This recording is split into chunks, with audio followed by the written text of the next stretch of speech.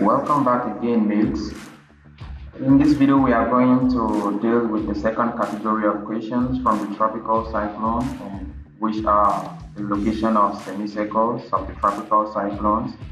I want to remind you about the diagram shown in the previous videos. Here we have a diagram of the tropical cyclone. The right of the path is called the dangerous semicircle, and the left of the path is called the navigable semicircle. So you have the cyclone pipe, the cyclone track, and the cyclone path where it is heading to, and also the cyclone trough line. We are going to make use of this diagram in most of the questions, so just get to know it. Let's start with one of the questions.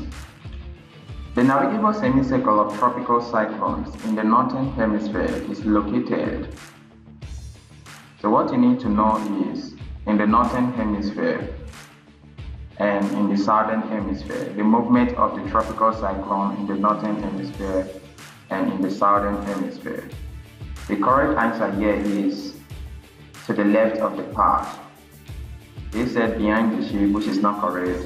B said to the right of the path, which is not correct. C said ahead of the ship, which is not correct. And D said to the left of the path, which is correct.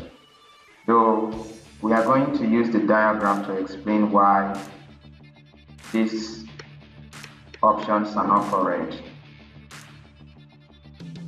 So this is how the tropical cyclone looks like in the northern hemisphere. You have the dangerous semicircle and you have the navigable semicircle. And this is the path of the tropical cyclone.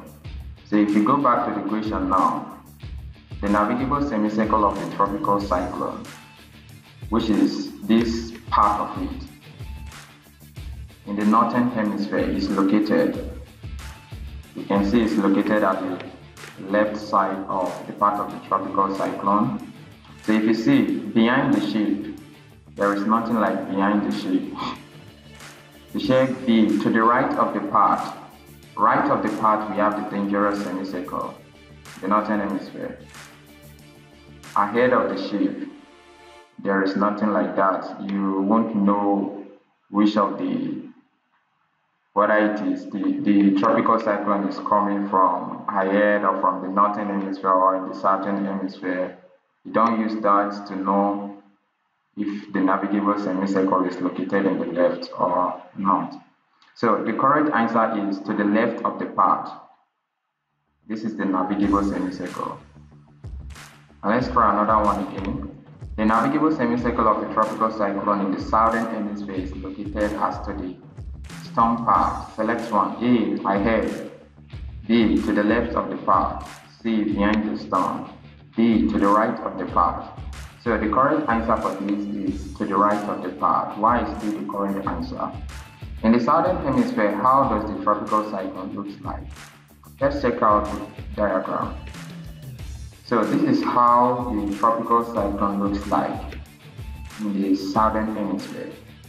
It's turning clockwise and it will look somehow to you, but you have the right part of the tropical cyclone at this side and you have the left on the other side. So on the left hand side you have the dangerous semicircle, and on the right hand side you have the navigable semicircle in the southern hemisphere. So the correct answer is to the right of the path. This is right of the path as it is going down. Assuming if this turn to the north, you will have the right on this side and you have the dangerous semicircle at the left, but though it doesn't operate that way.